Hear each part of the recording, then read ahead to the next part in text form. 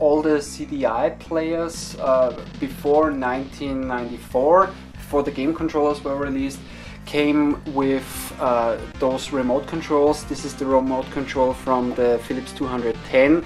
Also the Grundig, as far as I know, came with one of those, but yeah, I only bought the system, it didn't came with a remote control. The remote control from the Philips 205 was a lot bigger than this one, and it also had a thumbstick right on the top and 4 action buttons which were around the thumbstick, and it also had all the buttons that are normal on a remote control. But this one is called the CDI Commander, and just from the looks I think it actually looks like the phasers that they had in Star Trek The Next Generation. For some kind of reason it reminds me of that. Okay, but anyways, on the top over here we have the infrared sensor, then we have 3 action buttons, button 1, button 2 and again button 1. So it's actually made for left and right handers. Then here we have the direction pad, and one thing that not many people mention, but I think it is pretty cool, is that it recognizes pressure differences, which means that if you apply a little bit of pressure to each side, the cursor moves slowly, and if you apply more pressure in this direction, then the cursor moves a lot faster. Okay, underneath this cover you have the normal features for a remote control, so you have play, pause, stop, you can switch between the tracks, volume control, and also a button to switch between TV and CDI.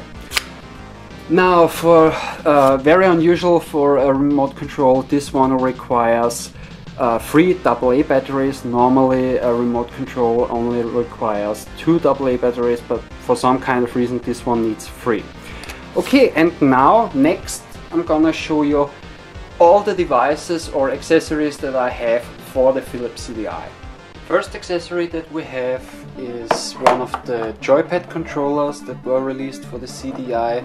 Just from the design it really looks like a Genesis controller. So you have your D-pad on the left side, then 3 action buttons, button 1, button 2, and the third button is actually button 1 and 2 together. Not many games supported this feature, but a couple of games, yeah, with this button you could activate some special moves or special attacks, and for the most part other games use that button for, let's say, to go back to the main menu or anything else.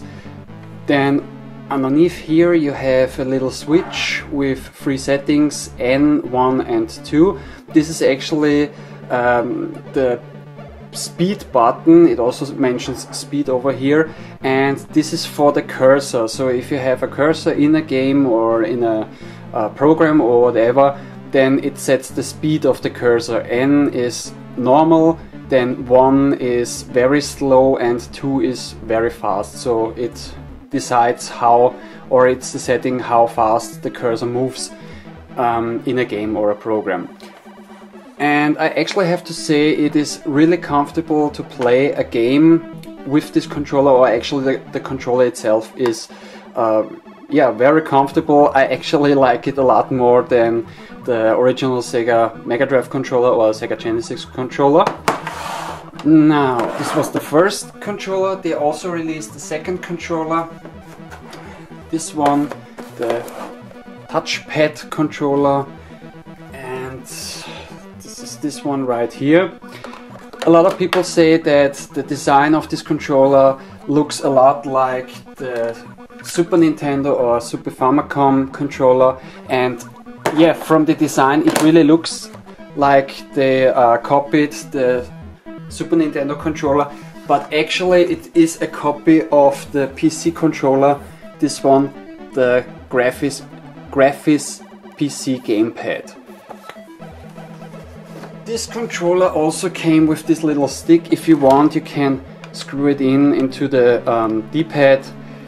I actually don't like it because, yeah, I really like it a lot more without the stick. Also, it feels very comfortable to hold and to play with this controller. Over here you have again the D-pad, then you have 4 action buttons, this time button 1 2 times on the controller, then button 2, and of course also the button 1 and 2 together. On the bottom here you also have a speed switch, this time only with 2 settings, normal and very fast for the cursor, and you also have a switch on the top over here, and this switch is actually to reverse the controls of the D-pad. One quick thing that I also wanted to mention about the joypads is that not only Philips released joypads for the Philips CDI, also a couple of third-party developers released some joypads for the CDI, and also one joystick was released for the CDI by a third-party developer. They are pretty hard to find, but this is also something that you can get for the Philips CDI. Just wanted to mention it. Now, one thing that I also wanted to talk about is again the remote control or the CDI commander. A lot of people say that this controller is the worst controller of all times, and it is a pain in the ass to play games with the CDI commander, or better, let's say with this CDI controller. Now, I would maybe agree with those people, but only in the year 1993. From 1991, when the CDI was released in America, to 1993, the system wasn't sold as a video game console. Like I mentioned before, it was a multimedia device, and this remote control was not made to play games like driving games or action games or jump-and-runs or whatever. So the CDI commander was actually only built as a pointing device, so you can move through options or menus and move the cursor around, and not for games. I just wanted to mention it because a lot of people are complaining about this controller today, because they buy a CDI player and mostly this remote control, or in the case of the 205, the big remote control, and also the 450, which has the design of a video game console, came with a controller that a lot of people call the spoon controller, and it wasn't an infrared controller, it was a wired controller, and it was more or less the same design as the CDI commander. But like I said, in today's days and since 1994, Philips changed their tactics and they released game controllers. So don't bitch around about the CDI commander or the other controllers. If you want to play games, then please buy one of those controllers. They are not that expensive on eBay and you still can find them. So this was just one thing that I wanted to mention about the CDI commander. It wasn't made to play games in the first place. So please keep in mind, if you want to play games on the CDI, then try to get one of those gamepad controllers. Okay, but now we continue with the other accessories that I have for the CDI. The next one is this one, the CDI tracker ball, or actually it is a trackball controller, and the trackball controller was also more or less a predecessor of the mouse, and yeah, it is really a cool trackball. It is very well built and yeah, it works perfectly. You have also, or let's say it was also made for left and right handers, so you have button 1, button 2 and again button 1.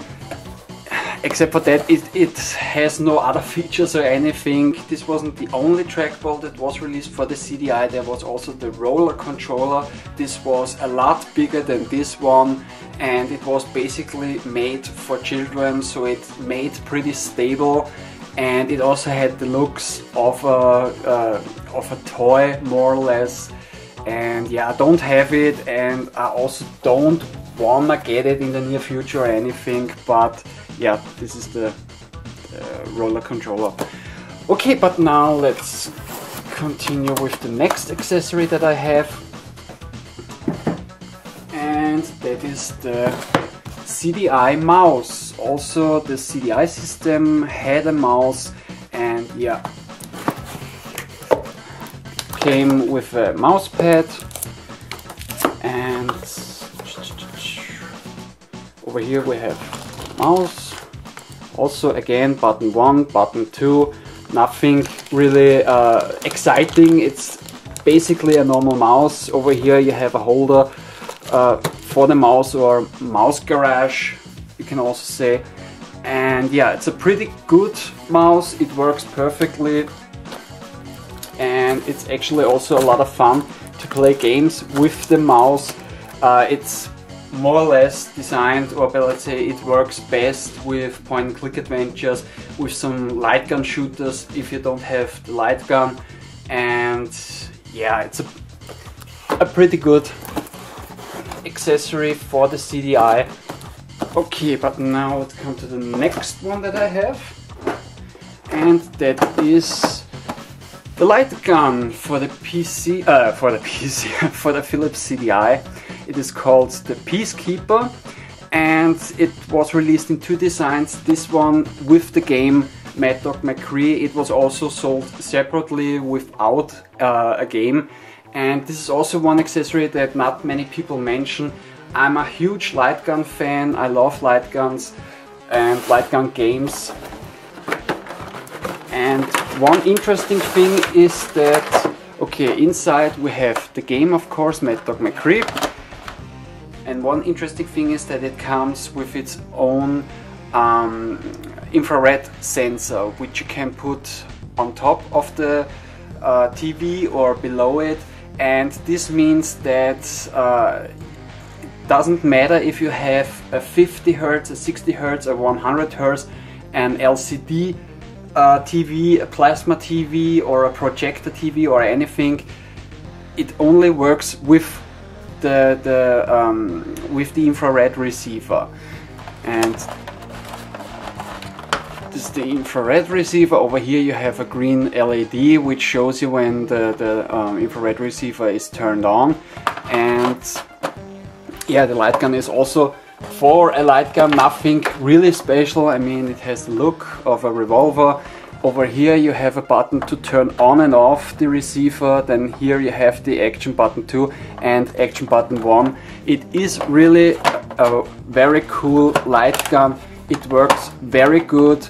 But one thing you have to keep in mind is that when you calibrate the light gun in the game, after you calibrated the light gun, you can't really change position. So if you're sitting on the couch or anything, then you have to stay in this place, because if you move to the left side, to the right side, or if you're standing in front of the TV or whatever, and you make one step forward or backwards, then you have to recalibrate the weapon, or let's say the light gun, because yeah, it loses its precision.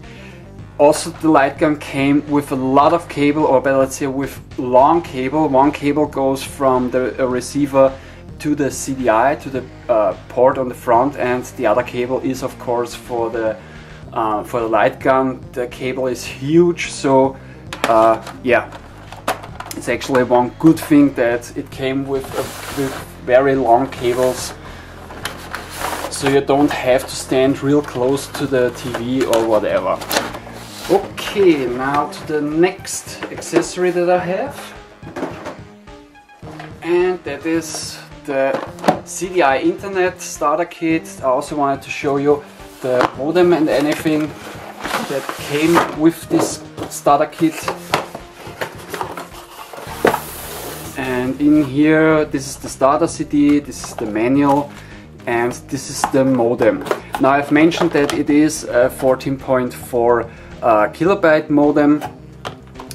And in 1996, when this starter kit was released, a 14.4 kilobyte modem was actually a very slow modem, because everybody else already used the 28.8 kilobyte modem, but they sticked with the 14.4 kilobyte modem because the 28.8 kilobyte modem was not supported by a couple of CDI players, or it actually came to a lot of issues, and they decided to release this 14.4 kilobyte modem so that every owner of a CDI can actually use this modem. So this is actually an idea that I think is actually pretty nice, because yeah, they wanted to make everybody happy and not say that, hey, you have to use the 14.4, but the other one has the opportunity or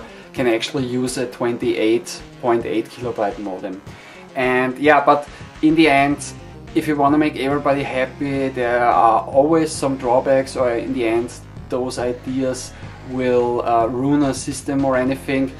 And with the CDI Internet Starter Kit, you could go online, you could view web pages, browse through the internet, and send and receive emails. But the biggest problem was because of the 14.4 kilobyte modem, it was pretty slow.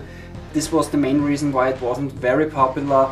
And also, if a website had pictures like JPEG or GIF images, then it took a long time to load those pictures, so it was a pretty slow yeah, online ability that you had.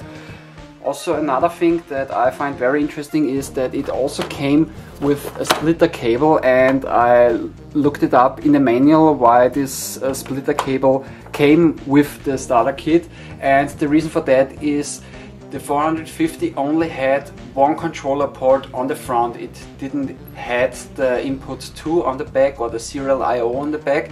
So in order to go online, you had to put in the splitter cable and connect the modem to the second port, and the first port was also used for the controller or the remote control that came with the 450. Also, another device, I don't know if it actually was released, was also a CDI commander for the 450, since it didn't have an infrared receiver. And yeah, this CDI commander came with a infrared receiver, so that you also had an infrared remote control for the 450, but I've only seen some pictures of drawings and I've never seen the actual accessory. Okay, the last accessory that I have, and of course, yeah, the cables to connect it to the telephone line.